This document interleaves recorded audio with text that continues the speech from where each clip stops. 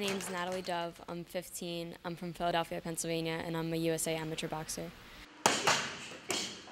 Right now, she's the #1 fighter in the United States at 101 pounds.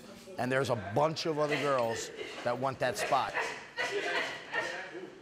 So for her to maintain #1, to still be a part of the national team, she has to continue to win in these tournaments.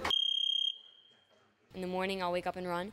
I'll come home for a little bit, like eat, and then strength and conditioning, and then take a little break, and then boxing, and then run again. We work on southpaws and we work on orthodox just in case anything comes in the ring. Southpaw, you would stay on the outside of their lead foot, so their right foot would be in the front, and you want to circle away from their power so that when they throw it, it'll be across their body. So we train for a lot of footwork drills so that my legs won't get tired, and just movements and technique so that I'm ready for anything. I'm so proud of Natalie Dove, who's, my opinion, she's the best fighter at 101 pounds in America.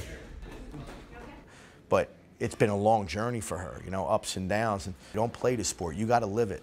It's really hard, and you just kind of want to give up and just take your headgear off and just sit down and like leave. Don't stop! When I'm dead tired, the thing that motivates me is like I hear my dad. Hard, Natalie. I hear his voice. Go!